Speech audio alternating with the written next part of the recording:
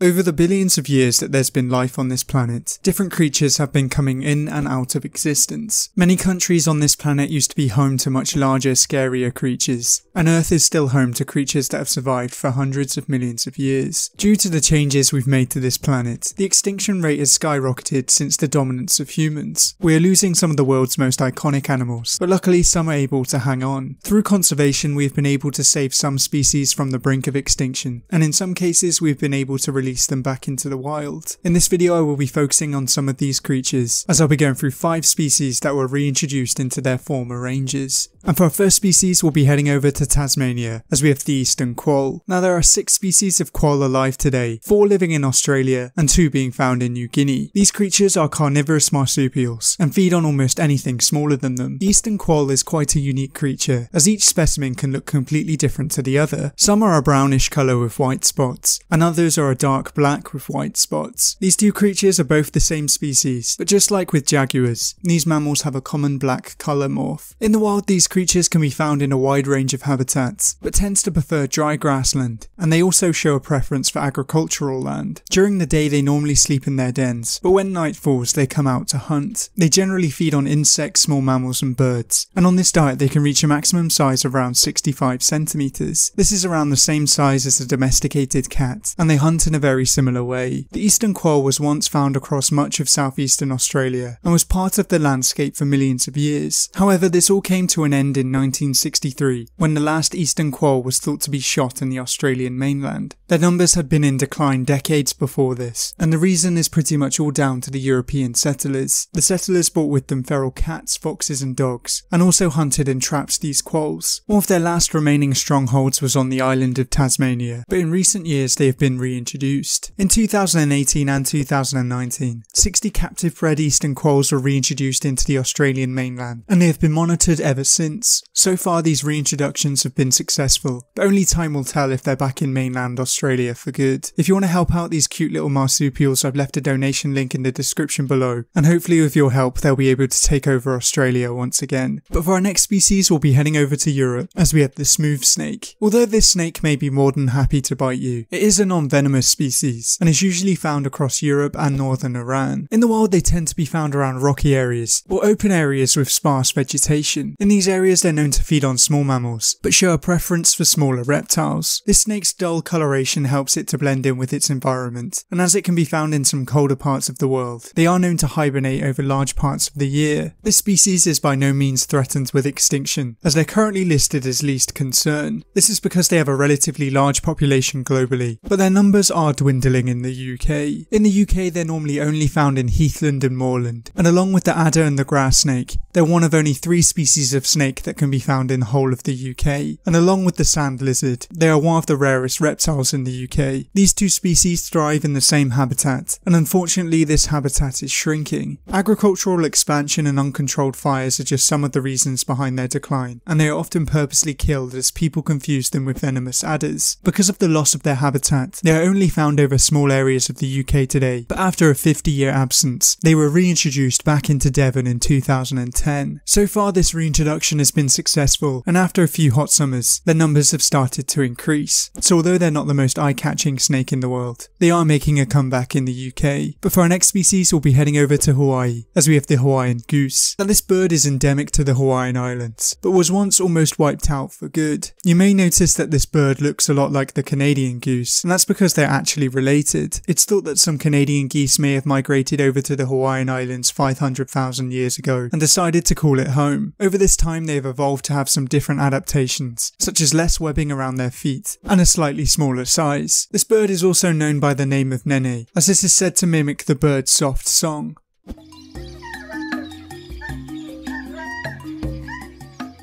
They are found in various different habitats across Hawaii, but tend to prefer grasslands and lava plains. In these areas they are of course herbivorous, and browse on many different species of plant. Although this bird was once quite common across Hawaii, today they are the rarest goose in the world. They're thought to only be around 2,500 birds in the wild, which also makes them the 6th most endangered waterfowl species. Their downfall was once again all due to humans, because as I've covered many times on this channel before, Hawaii has a big problem with invasive species. Mongooses, pigs and cats were all known to feed on them, and they were also hunted by settlers. At one point their situation was so dire that an English conservationist named Peter Scott brought some of these birds back to the UK to Slimbridge Wetland Wildlife Centre. These birds were then bred in captivity, and since this time some have been released back into Hawaii. Through other captive breeding programs their numbers have started to rise, and hopefully if the invasive species are kept in check, this bird's numbers will multiply even further. But for our next species we'll be heading back over to Tasmania, as we have the Tasmanian devil. Now the Tasmanian devil is the largest carnivorous marsupial, but as I'm sure many of you know, this wasn't always the case. They are closely related to the previously mentioned quolls, but they were also related to the iconic thylacine, although the most famous Tasmanian devil was a cartoon. These creatures are very interesting in their own right. They are characterised by their stocky muscular build, and are known for being quite smelly and very loud. They can often be heard letting out a loud screech,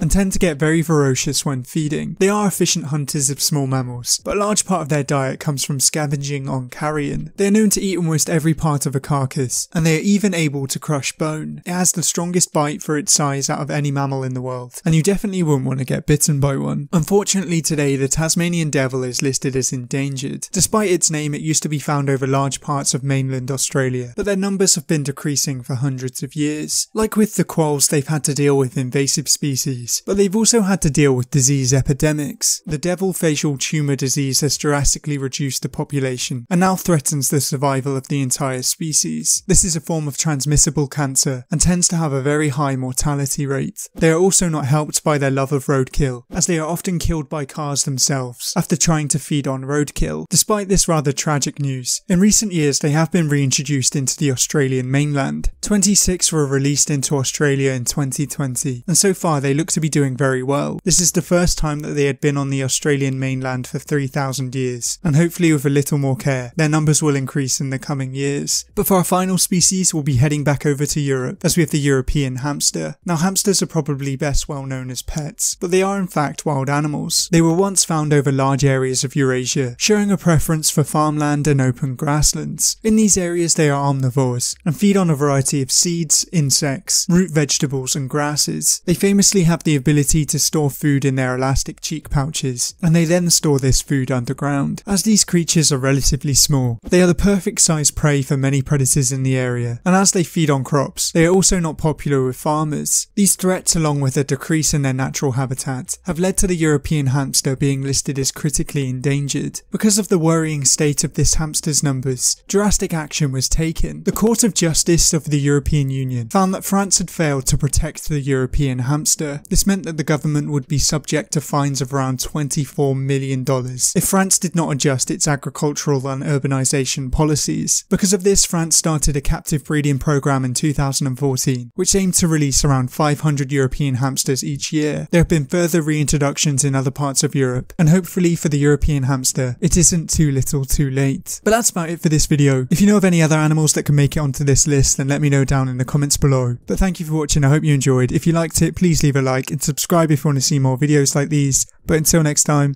goodbye.